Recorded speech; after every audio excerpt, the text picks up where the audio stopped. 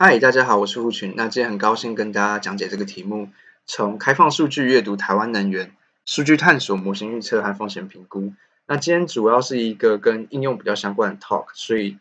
不只是跟大家介绍我们会怎么样拿到这些数据，那还有就是包含我们对这些数据的探索，还有一些分析，然后还有怎么建立这个能源预测模型，还有最后的风险评估，在今天都会做介绍，还有提供给大家这些 data， 还有这些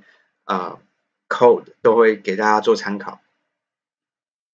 那我目前是新加坡国立大学的博士生，那目前所做研究主要是跟建筑还有跟都市的数据有关，那其中包含了建筑的能源、建筑的室内的热舒适度、空气品质都是我感兴趣的题目。那过去我在台湾曾经有担任过3年半的数据科学家，那我主要的所做的专案主要也是跟，例如说跟建筑的能源相关，还有就是跟空调，还有就是热舒适度，还有室内空气品质管控这些都相关。那目前所处研究是，就如刚才所说，我们都是跟建筑相关的数据在做研究，还有就是大数据的分析，还有机器学习的应用。那这是我们过去有一些有趣的 project， 像是我们在 Kaggle 这一个数据的竞赛平台上，我们曾经办过比赛。大家如果对于 Kaggle 这一个平台不陌生的话，大家会知道，所以这是一个全世界知名的数据竞赛平台。那只要你在上面有得名，除了有高额的奖金之外，那如果在你的履历里面，那它其实对你求职也很有帮助。那这个比赛之后，我们有把比赛的数据，然后开放在 Kaggle 的平台上。大家如果对于建筑能源的预测有兴趣的话，也可以上这个平台去抓取这些数据。那另外的话，我们也在 edX 这个平台上，我们有做过开放式课程。那大家如果对建筑数据，或者是说跟数据如何处理感兴趣的话，都可以到上面去参考这个课程。那这是今天的 agenda， 我们主要会从台湾的开放能源数据开始，然后介绍我们会常用到的数据，包含能源本身，包含气象资料，还就是包含calendar data， 就是包含它是不是国定假日还是平常日等等这样的数据。那基于这样的数据，我们会进行数据的探索性分析，探讨什么因子和这些能源数据有关。那还有就是怎么建立我们的能源模型。那接下来我们会针对这些建立好能源模型进行误差的分析。那最后我们会跟台电这边做出来的预测进行一个比较。那这些的话就是台电官网上你可以查到的能源数据。那分成2个部分，一个是 demand， 就是用电这一端。那它主要有分成北部、中部、南部跟东部。那可以得到个别的不同的时间序列数据。那这边的话是每10分钟1笔。那另外一部分的话就是发电端，就是它可能会来自于核能，来自于燃油、燃煤等等。那这些东西也是在台电这边有相关的数据。那所以下一个问题就是我们要如何得到这些数据呢？那幸运的是这边政府的资料开放平台，我们这边可以透过官方提供的 API 去得到过去的电力的供需资讯，那还有就是各机组过去的发电量。但同时不幸的是，这边也有很多问题。那像是这边就是我收集，就是在那个开放数据平台上大家的一些留言。那最大的问题主要是来自于2个，第一个就是如果是超过1-2年的这些历史数据，事实上你是没有办法找到这些发电还有用电的数据。所以如果你想要做一个长期的数据的探索跟建模，那这是会是一个问题。那另外，如果你想要找到就是每小时的资料，或是刚才所说的每10分钟1笔的资料，事实上在这个 API 也不是提供那么细的资料，所以这也是另外一个问题。所以这边我会推荐大家一个 GitHub 叫做纸包在哪里。那主要是这一个GitHub 里面还有提供不同的 API， 包含用电量、发电量跟气象资料。那在这个 API 里面，主要是它收集了从至少2017年开始的这些数据，然后存在个人的资料库，所以从这些 API 你就可以去方便取得这些用电资讯。那这些的用电资讯就如刚才所说，它事实上就有包含到最细的每10分钟1笔的数据。那关于气象数据，我会推荐这个平台，主要是气象局的观测资料查询平台。那为什么推荐的话，主要是透过这个平台，你除了可以去查到全台上百个分布在县市跟地区的气象站的数据之外，你也可以从很久之前的时间开始做查询，例如说10几年前，事实上你就可以查到那时候的气温啊，甚至是像是日射量等等的数据。那所以这一个平台上面的涵盖数据的范围是相当大的，但是相对的缺点就是这个平台没有提供一个官方 API 去做查询。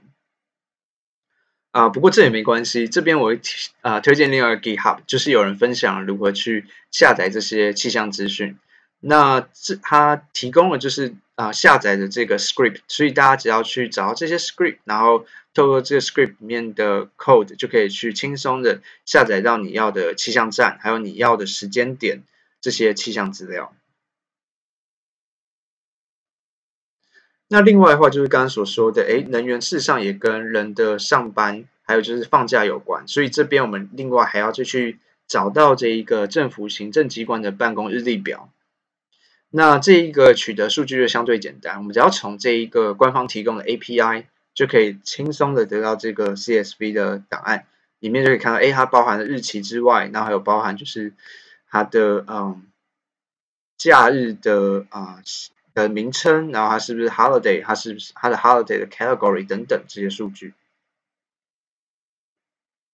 那另外的话，我们想要，因为我们这一个 talk， 我们主要是想要跟台电的预测做比较，看我们跟台电的用电预测比起来，我们预测的模型是比较准，还是差不多，还是比较差？所以这边我们要针对这些预测模型去收集资讯，收集这些数据。但是不幸的是，其实台电这边每天提供的预测数据，它只有对于接下来的7天去做预测，那它不会再往前给你它过去预测的数据。所以这边我事实上是用工作排程器每天去收集它的预报数据，然后把它存在我自己的个人电脑。那今天这个数据我也会提供在我个人的 GitHub 里面，那这 GitHub 连接我会提供在我自己的投影片的最后一页，给大家去做下载。那另外也有气象预报的资料，那这个东西我也会存在我自己的个人电脑以及 GitHub 里面提供给大家。那接下来就是一个 demo 时间，我要展示一下我自己怎么样去下载这些数据。那我不会一行一行去讲解这些数据的内容，但是我就是会想要跟大家讲说我有这些script 大家可以用，那另外就是这些 script 里面大概包含了什么样的内容。所以首先的话是刚刚所说的，我会先从台电，还有就是从气象局这边预报资料，就是存在我的电脑里面。所以这个 script 基本上就是我每天会用工作排程器去抠它。那做的事情就是从这个几个 URL， 包含就是它是预测未来7天的能源，那这边就会从台电的网站去找到这些数据。那这边我可以开给大家看，就是复制连接。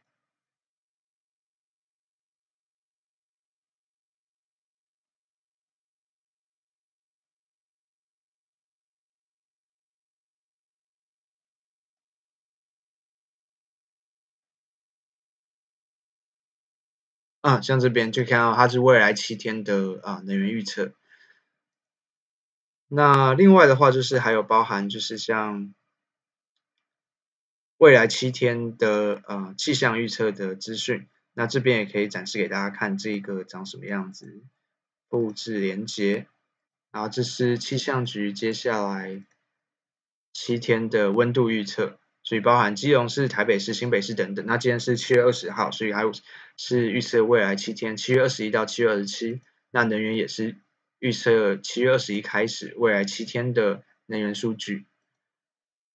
所以我就用工作排程器去存储每天这样子的气象，还有跟能源的预测。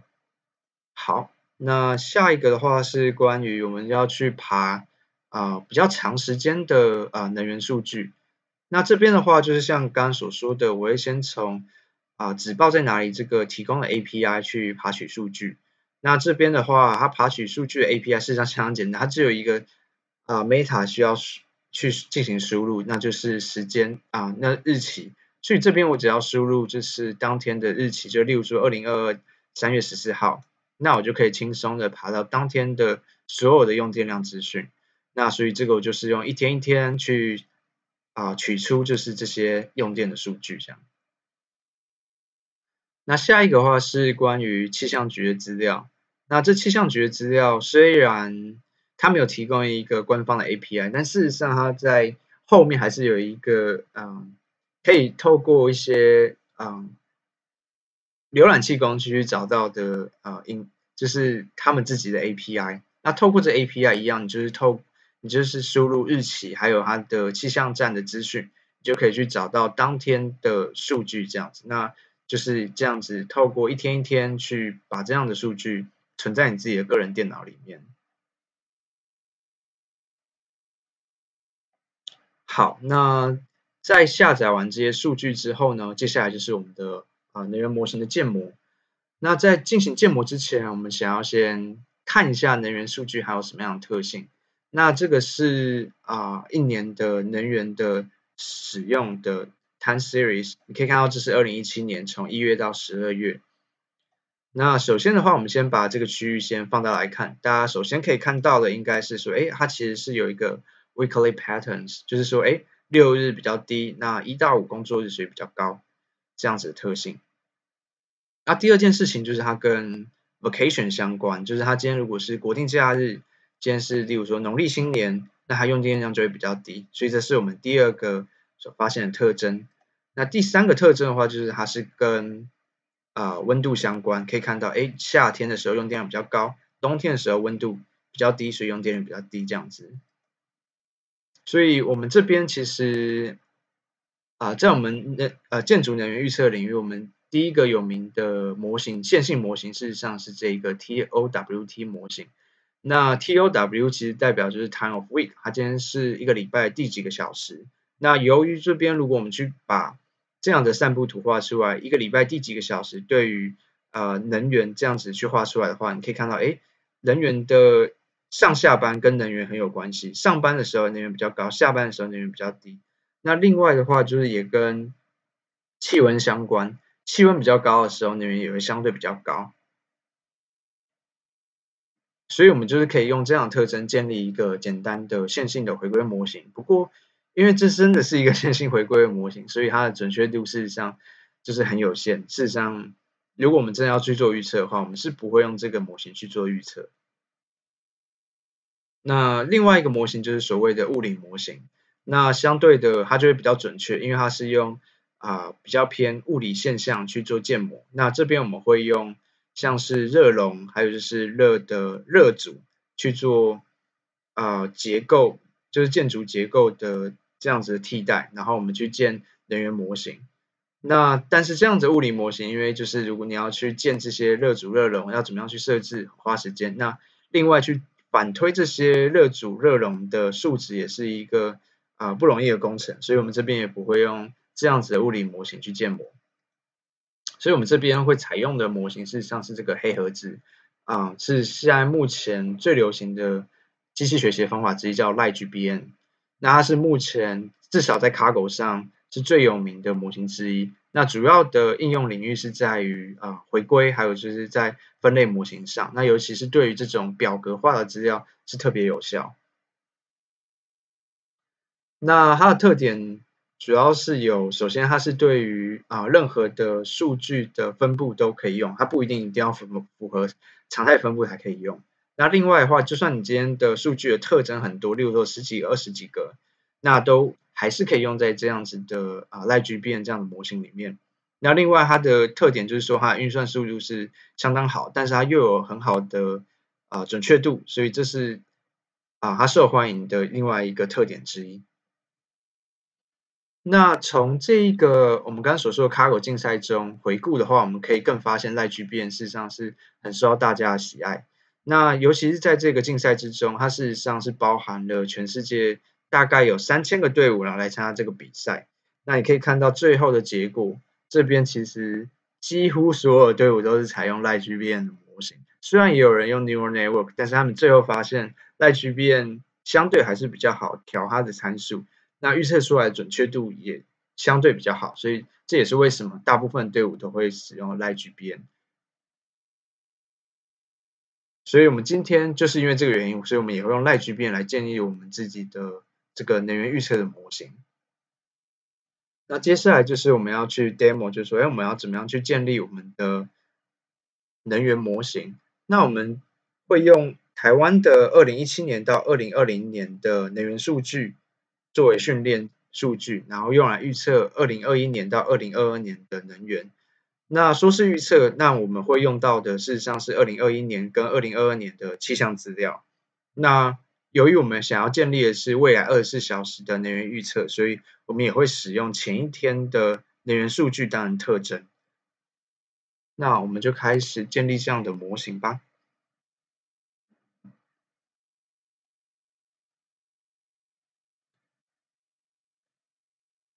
那这个是我另外一个关于建立能源模型的 script。那首先的话就是去 import 相关的 package。那这边主角是这个 LightGBM 的这个 package， 我们要用这个来建立能源预测的模型。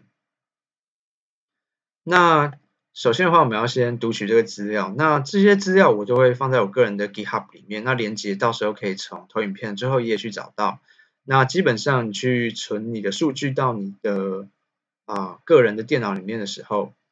那你就记得把你这边的路径存起来，然后放到这个 script 里面的这边，告诉这个 script 就是说，你的数据存在哪边。那接下来后面的资料前处理还有就是建模，就会依循这个你给的这个路径去找到数据。那这些数据首先我们要读的是 energy data。那这个 energy data 基本上就是从2017年到2022的7月都有数据，那它是每10分钟一笔，那就可以去读这样每一天的能源数据。那读出来的结果大概会长这样子，就是说，可以看到，还有明显的每天，就是有1到5工作日比较高的能源使用，那6日就比较低这样子的 pattern。那另外也有跟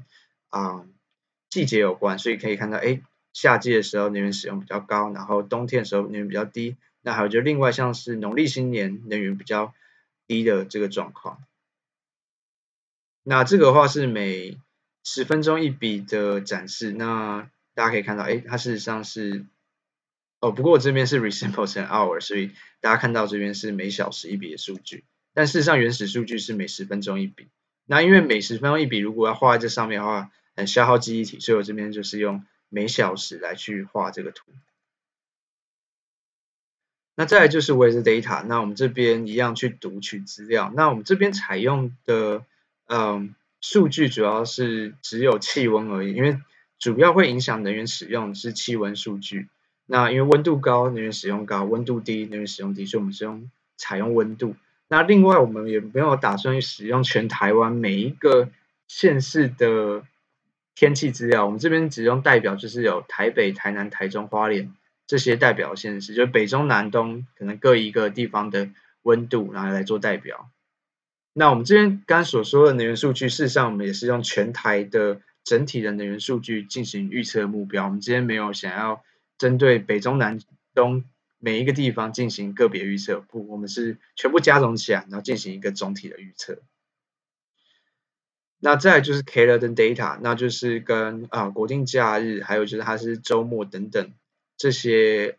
日期的类型相关的数据。那很简单，我们只要从人事行政局的这一个官方 API， 我们就可以得到这样子的数据。那里面包含的内容就是有包含它今天是什么节日，还是春节，还是中秋节，还是教师节等等这样的数据内容，还有就是它是不是属于 holiday， 那还有就是说它是属于哪一种类型。但是这样的数据我们没有办法直接汇入到我们的LightGBM 里面，我们必须要把它转成数值的格式，所以我们这边做了一个 encoding 的过程。那接下来我们就是把刚刚所说的能源数据、气象数据，还有就是 calendar data 把它合并在一起，那就可以得到这样子的一个 data set。那总共有27个特征。那我们之前的 modeling， 我们事实上我们想要先从简单的特征开始建模。那首先就是从我们刚刚所说的它是星期几还有第几个小时有关，所以这边可以看到，这个我们刚刚所说的就是它跟这个有关，所以可以看到1到5就是明显的工作日能源使用比较高，然后6日稍微比较低这样子。那这是我们第一个特征。那第二个特征就是跟能源相关，所以可以看到温度高的时候能源使用高，温度低的时候能源使用低。还有就是它跟 weekend 跟 weekday 有关，所以就是在一般工作日的时候，这个曲线比较高，那在周末的时候这个曲线就会比较低。所以一开始我们这边使用到的变数其实是只有 weekday hour 跟每天的平均温度。那这边因为就是为了要让这个模型相对比较好建立，所以这边我们没有用每个小时它的温度的那个数值去做训练，我们这边只用当天的温度平均值当成特征进行训练。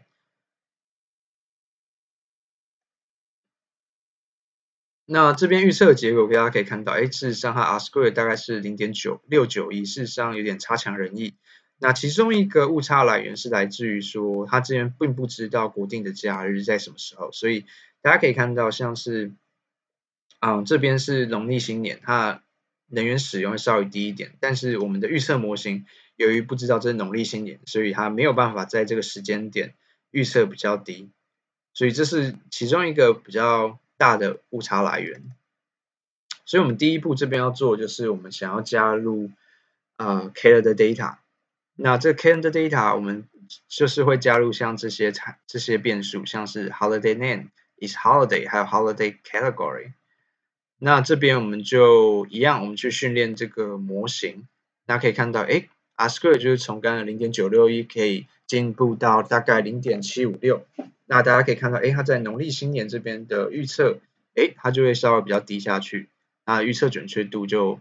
高了一些。但大家如果去观察这一个预测的误差的话，可以发现我们预测值明显就是比实际值大概在低一截，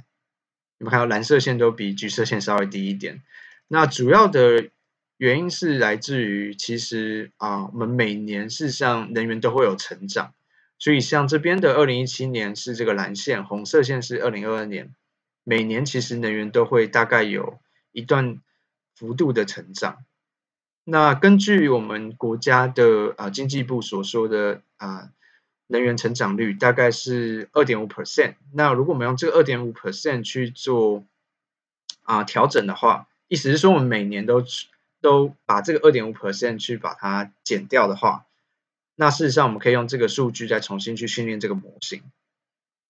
那如果考虑到这个年成长率，我们重新再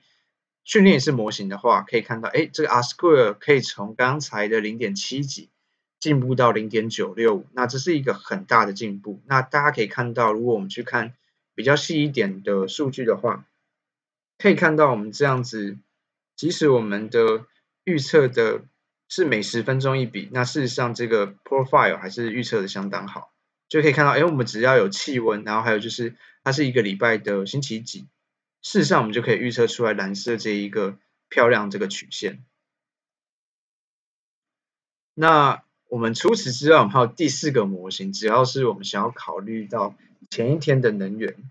那如果我们想要预测接下来的24小时能源的话，那意思就是说，你也可以把24小时前的能源当成你的模型的输入。所以这边的话，我们就把24小时前的能源当成我们新的特征值在这边，然后配合刚刚所说的 calendar data， 包含这个 weekday hour， 还有就是我们每天的平均温度，然后去训练模型的话，我们就可以得到这个 R-square 就是可以从刚才的我有点忘记0.965可以进步到0.981，就可以稍微再提升一点。那可以看到这个细部的这个曲线好像变得就更漂亮一点。好，那这个是我们能源的建立。那关于这个能源建立，事实上我们还有想要去解决接下来的问题。那我们知道台湾其实是有一些能源上的议题，像是我们尖峰用电，常常就是会让这个备载容量好像有点吃紧，然后不太够。那另外就是说近几年好像偶尔就会发生这种跳电的状况，所以这些都是我们想要说是不是我们有更更好预测模型是不是可以更好解决这些问题。那还有就是刚刚所讨论到的年成长率2.5%，那主要就是来自于这个能源局的统计。那我们今天主要做的其中一个重点就是我们想要跟台电的预测做比较。那每天都是会预测接下来7天的能源，那我们就会想说，那我们对于未来24小时的能源预测，是不是可以跟它的这一个，例如说它的后一天比，那我们是不是比较准，还是说事实上比较差？那所以这是我们第一个问题，就是我们可不可以比它的预测更准确呢？那接下来就是备转容量。那因为我们知道每天的用电事实上是我们需要去做预测，我们永远不会知道明天最准确的用电量是多少，所以我们需要预测。那根据这个预测，我们必须让我们的电厂去准备足够用电量去 cover 这样子的用电。所以我们几乎台电每天要做的事情，就是在前一天，我们先预测明天会用的用电量，然后我们去决定说我们要发多少的用电去 cover 这样子的用电量。那我们通常会抓一个备转容量，就是说我们会比这一个用电量稍微再高一些，那避免就是说，要是我们明天用电突然超出我们的预期的时候，会发生跳电。所以这就是为什么我们台电就是要准备一个备转容量。那这个备转容量我们也会去算一个备转容量率。那我们的希望就是它大于10%，那就代表这样备转容量是很安全的。那随这个备转容量率越低的话，就代表说接下来如果说用电突然增加的话，可能就会有一个跳电的风险。所以这边可能到6%，或者说小于900或小于500，就是一个警戒的范围。那这是过去的备转容量的历史记录，大家可以看到2020年备转容量率大概就是10% 到15%，这样每天在跳动。那之所以它会有这样跳动，是因为你永远都预测不准明天的实际上用电量多少，所以这个备转容量虽然你想要控在10%，但事实上都会有一些上下的起伏。那到了2021年，事实上它这个备转容量的容量率，它控制就会更加的稳定。大家可以看到，它大概好像又比2020年好像又更稳定了一些。但不知道为什么从5月开始，好像发生跳电之后，这一个备转容量率就开始控制的就稍微上上下下起伏比较大。大家可以看到，甚至比2020年还要更起伏更大。那到2022年好像还是差不多的状况。所以我们要想的问题就是说，我们是不是可以控制的比它更好，那起伏来得更小？那这边的话，我们也一样做一个 demo。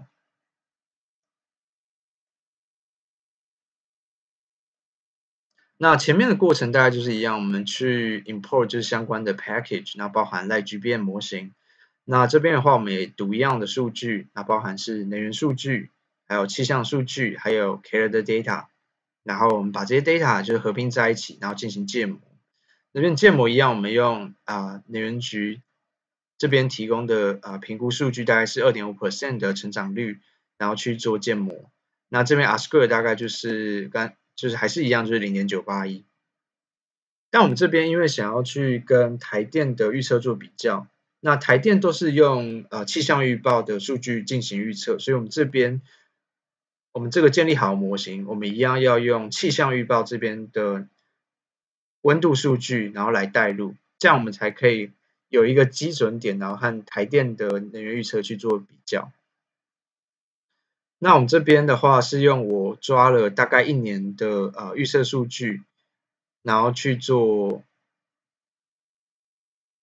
就是去抓出来这样子的气象预报的资料。那这边的话，我们是用台北、台南跟台中作为代表。那这边我们就把每天的气象预报，就是前一天预测的温度数据，然后把它合并成一个数据。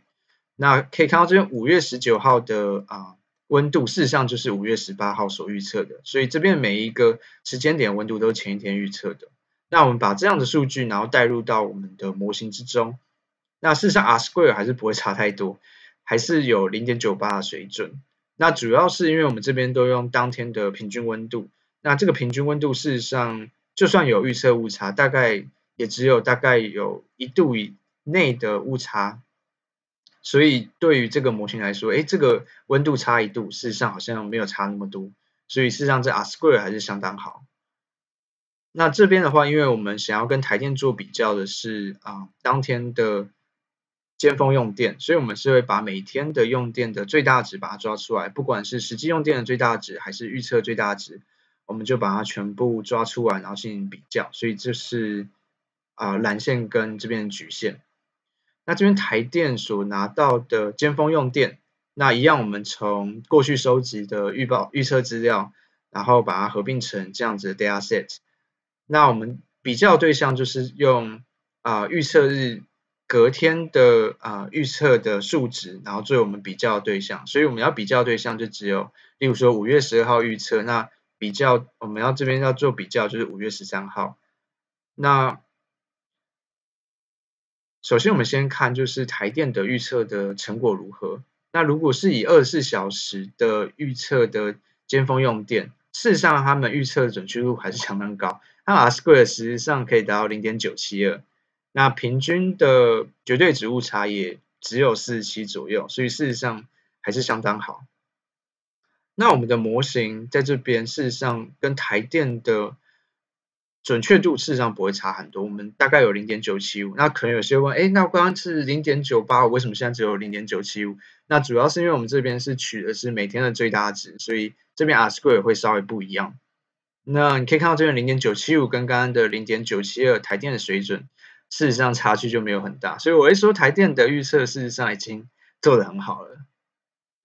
那这边很有趣的事情就是说，2个预测模型，事实上我们可以做一个平均。大家不知道有没有听过这个概念，就是说如果你今天有很多预测模型，事实上3个诸葛亮可以胜过1个诸葛亮，所以你如果直接把这些模型的预测直接加起来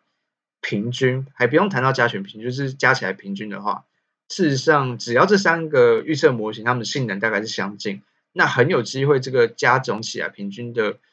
成果会比原本这模型的性能还要更好。那如果我们把这一个台电模型跟我们的预测模型加起来平均的话，事实上 R² 可以从刚才的 0.975 进步到 0.982， 那这个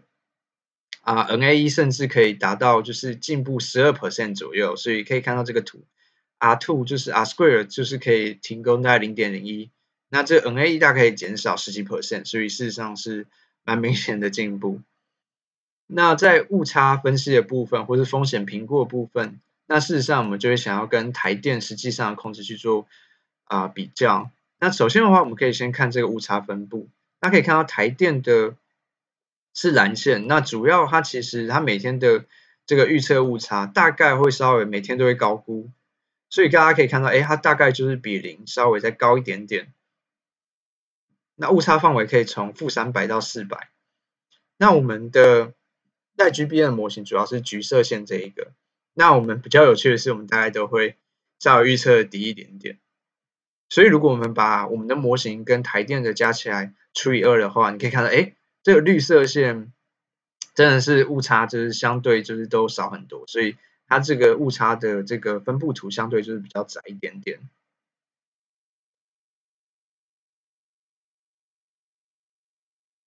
那另外的话，我们可以看到就是说，如果我们今天想到就是说，我们是不是有一些备载容量的调节策略的话，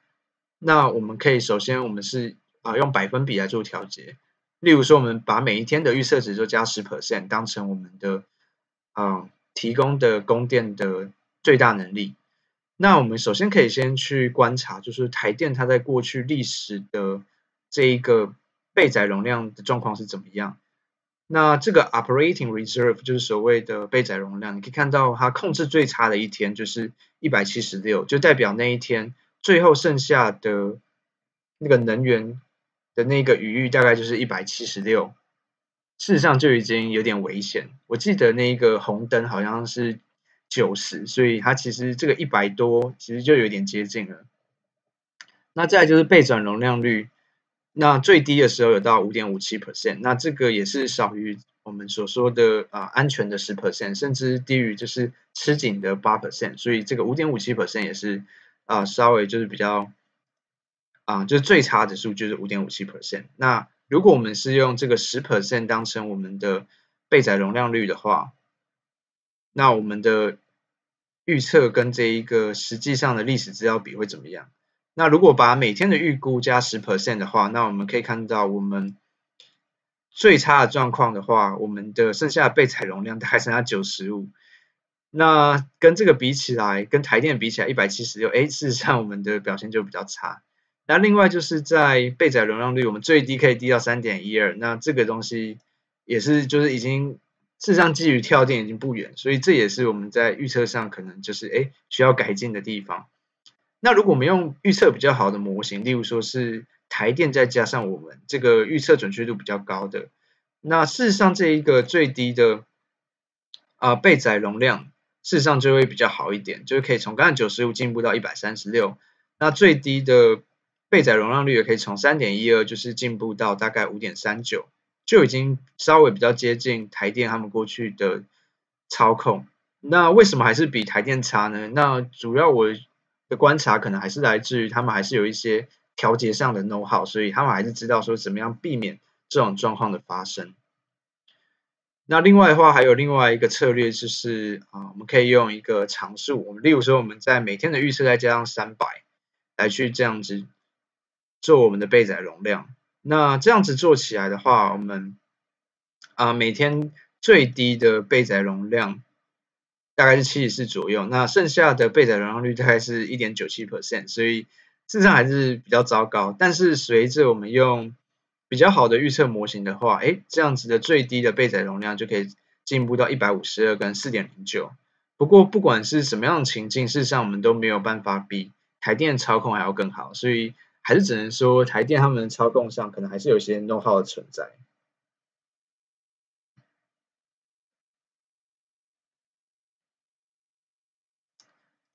那回到我们的投影片这边，那这是今天简单的一个总结，那分成3个部分。第一个部分就是 Open Data Sets， 那事实上在台湾是如果讨论到能源数据的话，事实上我们有非常多种类，还有非常丰富的 Open Data。除了我们今天所说的发电量，所说的气象资料，还有就是我们人事行政局提供的 Cathay Data 之外，事实上我们还有我们今天没有讨论到的发电量资料。那这些发电量资料就包含有太阳能，包含核能，包含这些再生能源等等。那这些也都是蛮值得探讨、蛮值得去研究议题的数据。那这些数据事实上也是有相当久，大概也有从2017年到现在，然后每10分钟一笔的数据，所以也相当值得大家去试试看。但这些的 Open Data Set 有个缺点，就是它有一些事实上是官方有提供 API， 但有一些没有，或是说官方提供 API 提供的资讯量不够，所以这些的话也就是为什么我今天想要分享这些 Data Set 给大家，就是说你可以去找到不管是官方还是非官方的这些 API， 然后去拿到你要的数据，然后进行你要的研究跟探讨。那第二个部分是 Energy Modeling， 那我们今天采用的是非常简单的 LightGBM 的模型。那它的优点就是说它在 performance 还有就是它的 tuning effort 之间有一个很好的平衡点，所以在训练上你不用花很多时间，但是又有像刚才可以大于 0.95 square 的好表现。那即使是你前一天预测，你都可以预测未来24小时相当准确的那个用电那个曲线，所以是相当惊人的。那甚至还会比台电这边提供的预测的这个服务还要更好一些些，但台电事实上他们的预测已经够准的了。那在第3个议题就是说，在风险的评估，还有就是在这个管控的策略上，我们可以有什么进步的空间吗？事实上，我们认为台电这边控制的策略就已经算很不错。那不管是我们用多加 10% 还是多增加300这样子不同的门槛控制，事实上我们好像都没有办法比台电这边的控制策略还要更好，所以我们会说台电的控制策略其实事实上是有一定的水准的。那但是一样就是我们还是不知道台电为什么会这样控制，我们还是看不出来一个所以然，它到底是加 10% 还是加一个固定值。那我觉得这个部分还是台电没有特别公布出来，那我在网络上也没有找到相关的这一个他们的一个说明。那今天主要想要提供了这些东西，主要就是想要让大家知道说，台湾的能源数据有哪些，还有就是说我们基于这样台湾的能源数据，我们可以建模到什么样的程度？那还有就是说，我们是不是可以用这些能源模型去做一些议题的探讨？所以这边想要分享给大家，主要是这样。那大家如果对于这些台湾的能源议题，不管是建筑的，还是说电表，还是说甚至是这个国家级的用电量有兴趣的话，那事实上这边我也有提供我自己的联系方式，那大家可以找到我，然后我们可以讨论，或者说我们今天可以去建立更准确的预测模型，或者是我们可以讨论是不是有更好的能源的调节策略。那毕竟因为今天的讲座是针对比较简单的特征，然后比较简单的模型去做，那事实上还是有很多进步的空间，可以再往下继续深入。所以大家如果有兴趣的话，可以寄信给我，或是扫这边的 QR code， 然后去找到我的 LinkedIn， 然后我们可以后续再做后续的联系。那今天所说的所有的 script， 然后所有的 data set， 那基本上我都会上传到这个 GitHub 这个 link， 那大家可以从这个 link 去找到这些东西，然后去玩这些数据，那甚至去参考我的 script 去抓数据或是建立模型这样子。那这是我今天的 talk， 那很高兴今天大家的参与，谢谢大家。